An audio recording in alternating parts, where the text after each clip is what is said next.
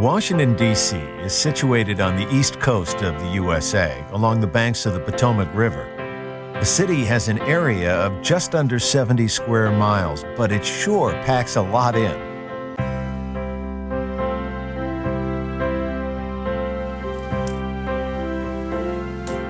Washington was founded as the nation's capital in 1791. As soon as you land here, you get a sense of the power and history that this metropolis represents. Most visitors start at the National Mall, a 2-mile green strip often referred to as the nation's front lawn. Clearly, there's no shopping to be done at this mall.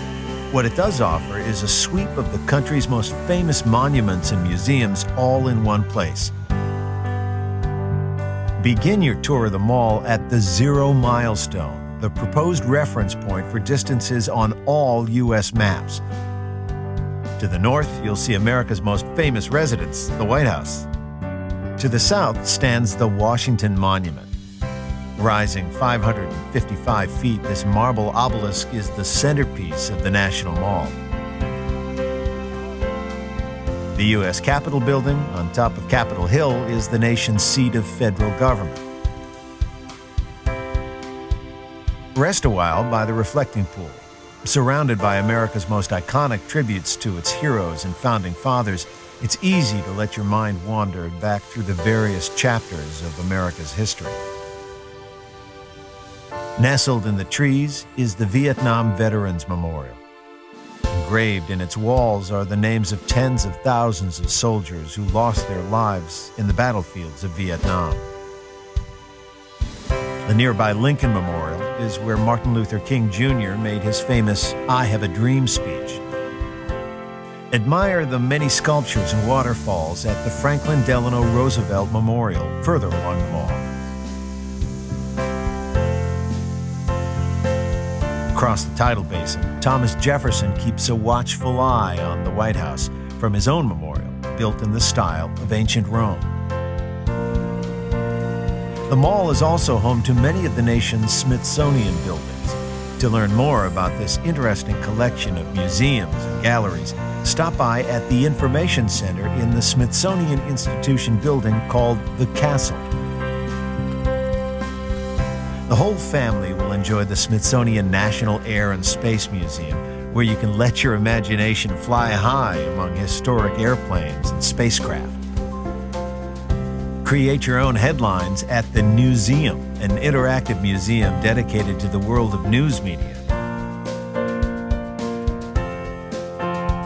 The Botanic Garden of the Capitol Building offers an escape from monuments and museums, but the mall is not the only attraction in D.C.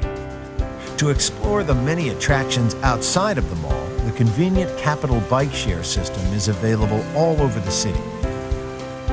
In picture-perfect downtown neighborhoods such as DuPont Circle, browse bookstores by day and try the cafes by night.